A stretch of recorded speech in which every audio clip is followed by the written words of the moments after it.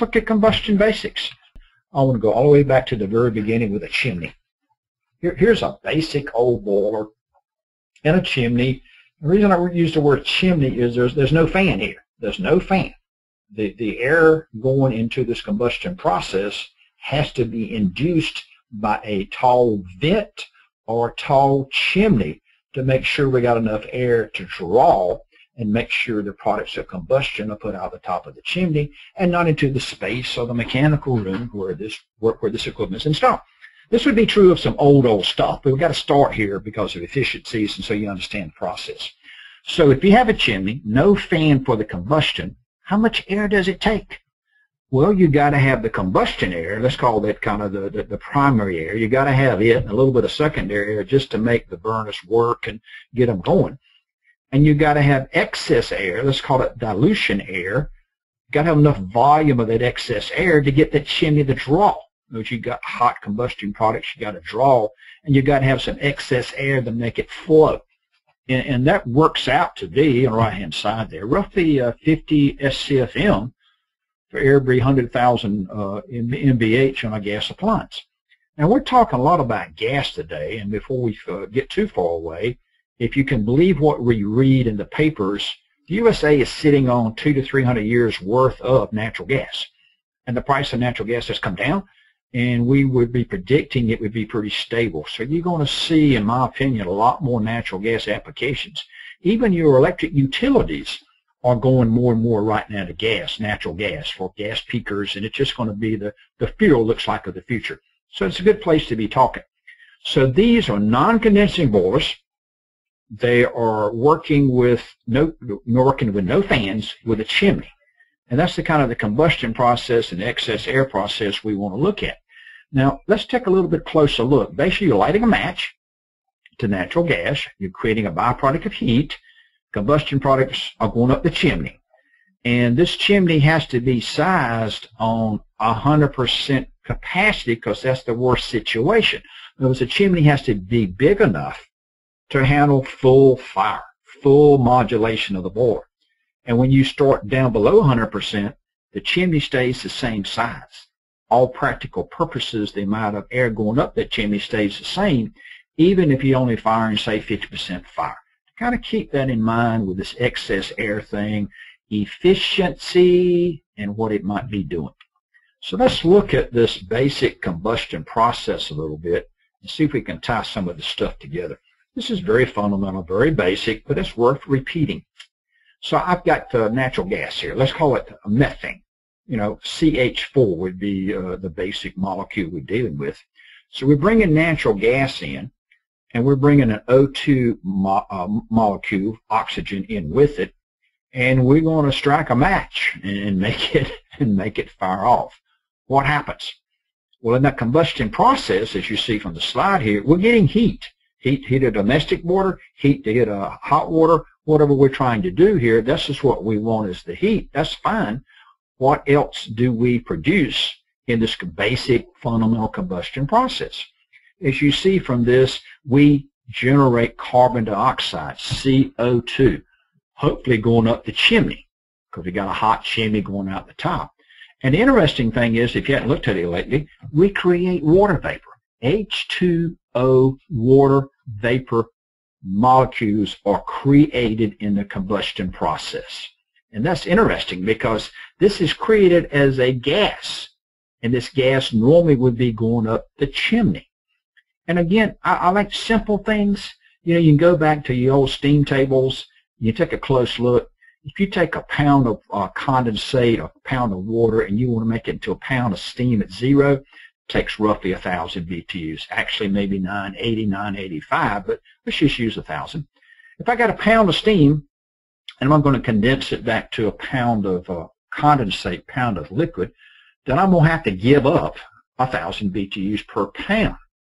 If I've got a cooling tower, which is an evaporative animal, and I want to make the cooling tower work, I've got to evaporate water.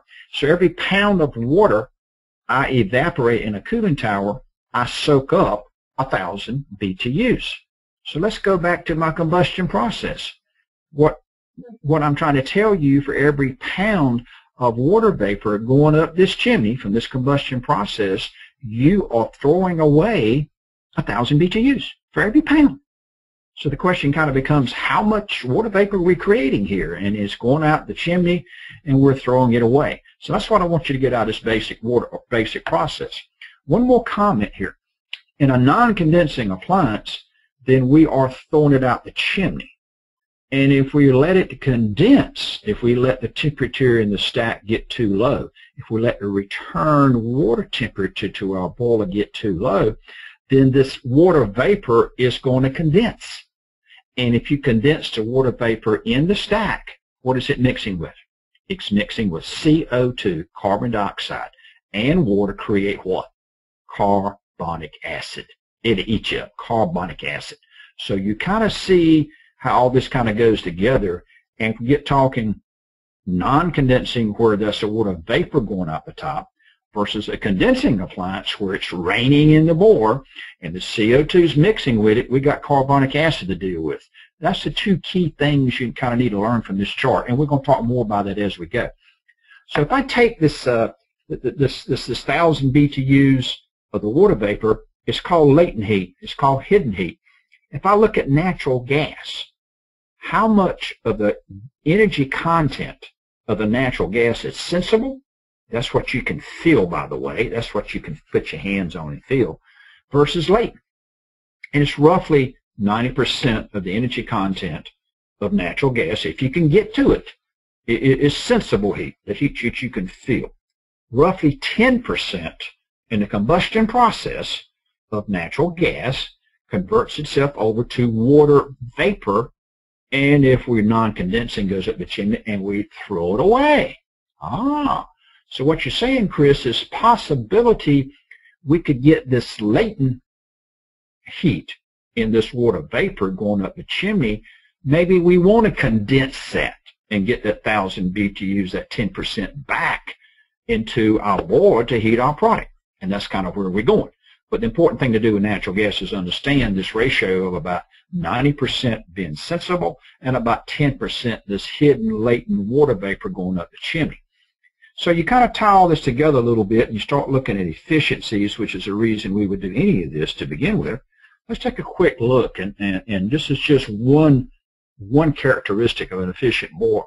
This chart kind of plots the percent CO2 in the stack versus the condensing temperature of the heat exchanger. In other words, if you let the heat exchanger get below these temperatures, that water vapor is going to condense, and it's going to rain in the boiler, and we've got a liquid in there along with the CO2 we got to deal with.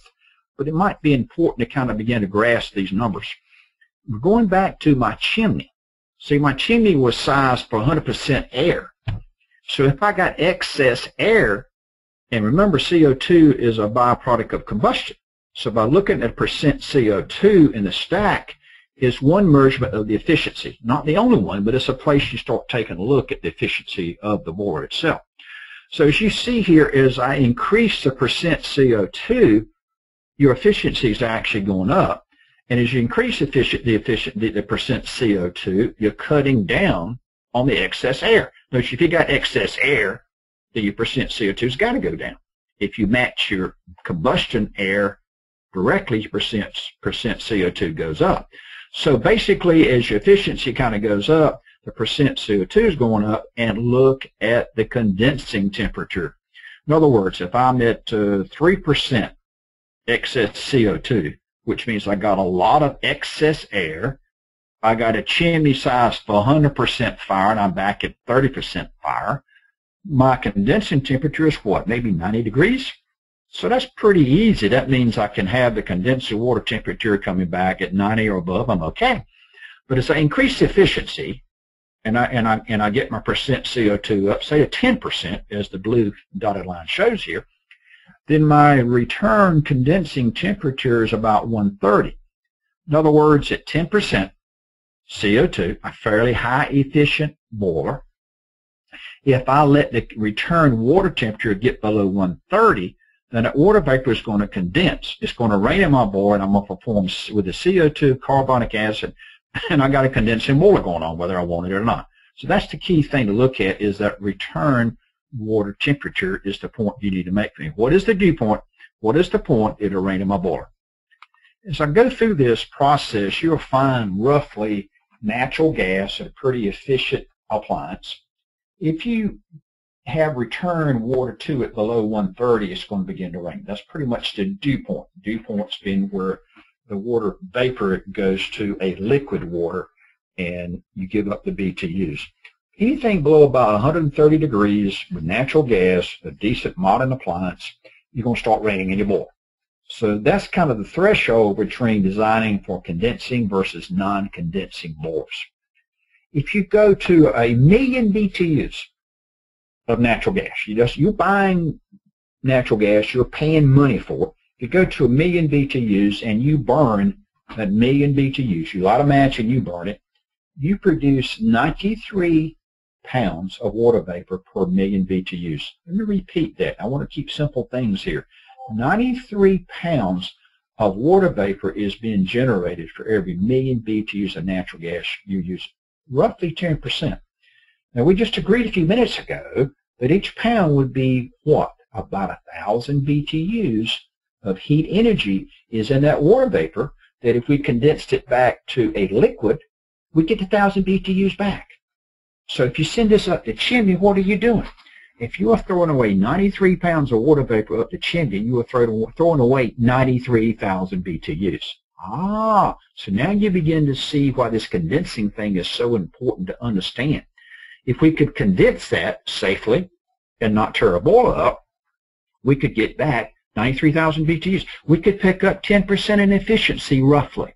If we did it perfectly, we could pick up roughly an additional 10% in efficiency in a boiler by going condensing versus non-condensing. And that's the message you need to take. We can't keep doing this. We can't keep spending $1 on fuel and throwing away a dime. It just doesn't make any sense. And that's why the world has changed. We've been doing some surveys of our own people. Very rapidly, this has happened in the marketplace. We're seeing roughly 90% of the new boilers being quoted being condensing boilers. Repeat that. Roughly 90% of the new boilers we see in this day and age are condensing, because you can't keep throwing away a dime for every $1 in fuel. It just doesn't make any sense.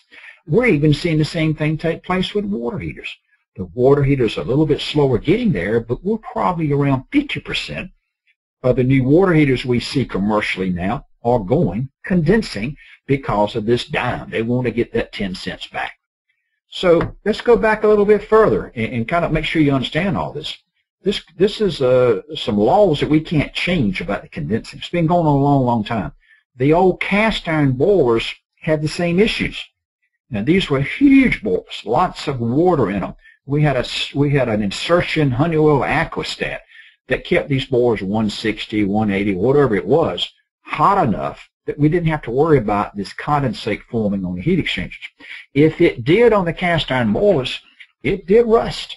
It did pit the boilers. The old timers knew this, and we learned how to stop that by doing what? Making sure the return water temperatures were above 130, and it stopped. So that's kind of the message, and the old timers knew all this. So what's changing now? What's happening?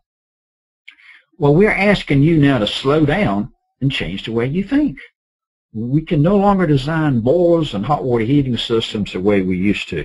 If you're going to buy a condensing boiler, and 90% of people are, don't you want it to rain in your boiler? Don't you want it to condense? So we have to make sure we do get that latent heat. Why would you pay for something and not get it? Why would you pay more money or go to a more sophisticated boiler to get the condensing latent heat and then design a system where it won't work? The key thing is you've got to start looking at return water temperatures, not supply. The way we've always been taught, all supply is critical. I didn't say it was not, but you can't look at that in condensing water. You've got to make sure you look at the return water temperature and make your supplies whatever you need to be below that magical number to rain. Have a great day. Thank you very much.